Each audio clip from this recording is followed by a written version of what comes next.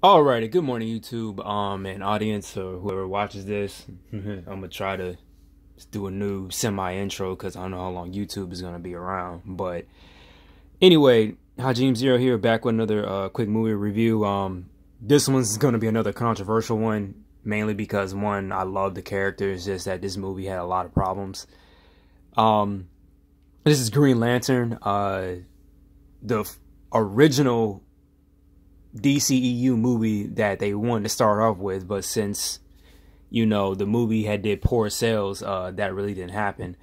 And I'm gonna talk about one major flaw that no one really didn't overlook versus what's popular and mainly the very popular thing to say bad about this movie that a lot of people have said, which is hypocritical given to what the MCU technically did in the same way.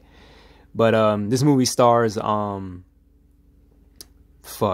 I blank on his name? Oh, it stars Ryan Reynolds, Tim Robbins, Angela Bassett, Blake Lively, and there's some more actors in it. It's Clarke, Duncan, and the list goes on. And no notable voiceover actors are in this, and I can't remember the guy's name that played Hector Hammond. His name was Peter something. But anyway, oh, and Taika Waititi is in this too. I was shocked about that one. I didn't know who he was until the MCU came out and I seen him on here. It was very shocking and forgettable that he was in this film. But pretty much the people who've read the comics or just seen the movie, it's pretty much about this alien race that forges the willpower to energy, which is the color green. And they pretty much one Green Lantern in particular, he's dying after an attack from one of the known enemies called Parallax, who is the embodiment of fear. And the ring goes out and it's selecting certain people on Earth or a certain sector. And Hal Jordan is the one guy that, displays, no ounce of fear. But it is a contradictory with the rules because he is afraid. But since he had the balls enough to admit he was afraid, that's why the ring had chosen him. And, it was very interesting because, the comics versus the movie, that's the one good job I will say it did, depict, even with the MCU, how some things were too comic booky, but they remixed it and they made it into a way, even if it will definitely work in the book, but it gave a more grounded, realistic view. I believe in the comic book, Hal's character was a little bit more of a daredevil. He was more reckless. He really wasn't afraid of anything. It's just that I think he had a death wish, just a tad bit, really depending on what story, you really read. And, other Green Lanterns as well, like John Stewart.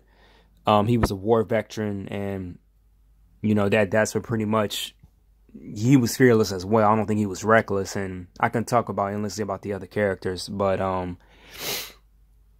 that's pretty much the whole movie in a nutshell. Me describing it. They do tease, of course, Sinestro Corps, which to be honest, I really wanted to see. But since the movie didn't make that much money, they decided to reboot the whole thing, starting with Superman, which they should have done anyway. They could have done Green Lantern a little bit sooner than that, right after those movies came out. But the good thing, apparently, they're getting a film. I don't know how soon, but I don't know if that's still going to happen because the DCEU is still slipping up. Hopefully with Wonder Woman, the new trailer coming out, a new movie coming out, in 2020, it'll be a little bit redeemable.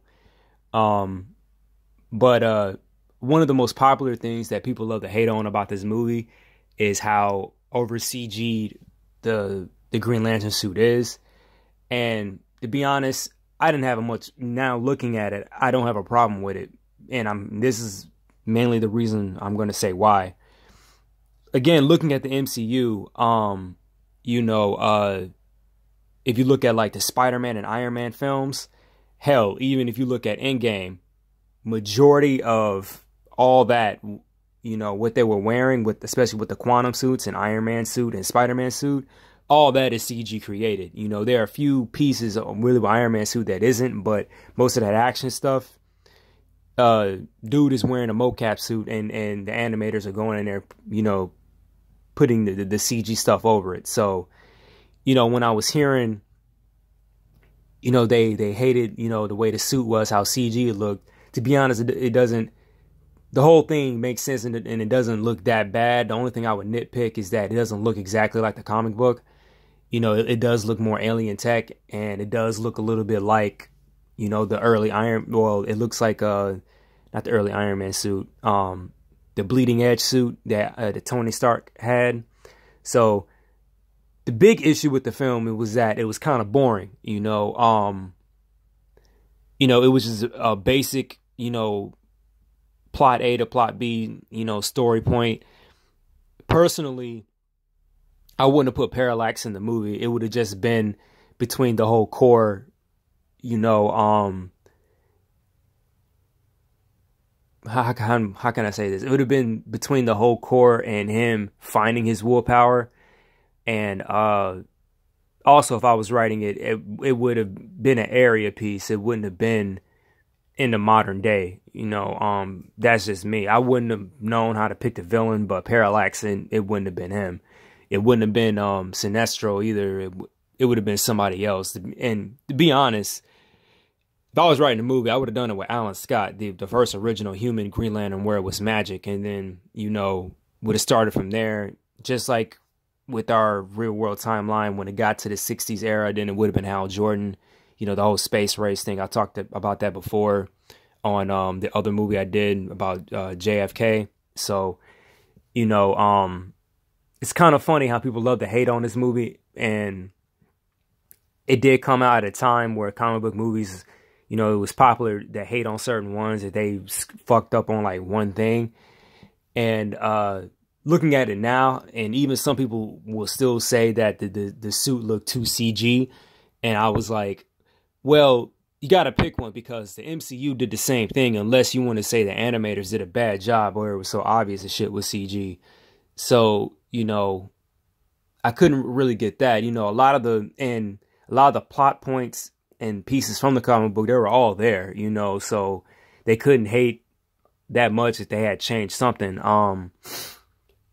Hector Hammond's character, he looks a little bit more deformed and bigged up in the comics. I wish he would have stayed around a little bit more.